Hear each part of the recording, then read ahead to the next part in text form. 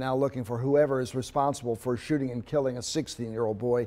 Happened yesterday in Northeast Baltimore. WMAR 2 News' Brittany Werner went back where it happened and spoke with a neighbor about the constant crime going on in the community.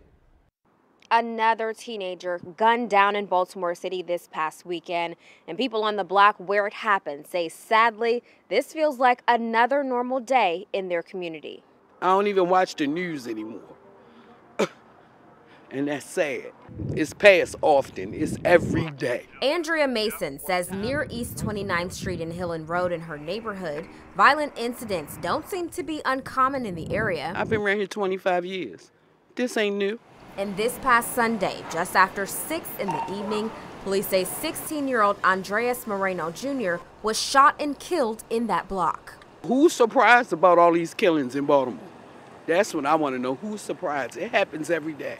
But it's to the point where you numb now. It's children every day. It's more children than old people. And that's sad. It's sad. Mason says no matter where you turn in the city, it sometimes seems difficult to escape the violence. It's very hurtful. My nephew just got shot. He had a home invasion at his house a week ago. Okay? 11 bullets. Yes, thank God he made it. But that was just last week.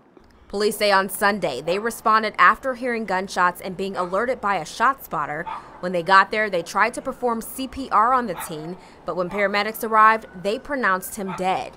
And although the violence seems to be normal to some, neighbors like Mason continue to wonder if they will ever see a change. We can't expect the politicians to do everything. It starts at home. I'm ready to get out of Baltimore. I'm ready to move, and I've been here all my life.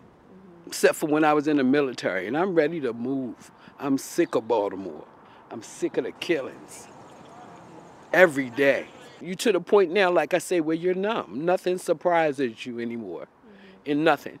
Police have not released any information concerning who the person is they are looking for, but if you have any information concerning this homicide, you are urged to contact Metro Crime Stoppers. Brittany Werner, WMAR 2 News.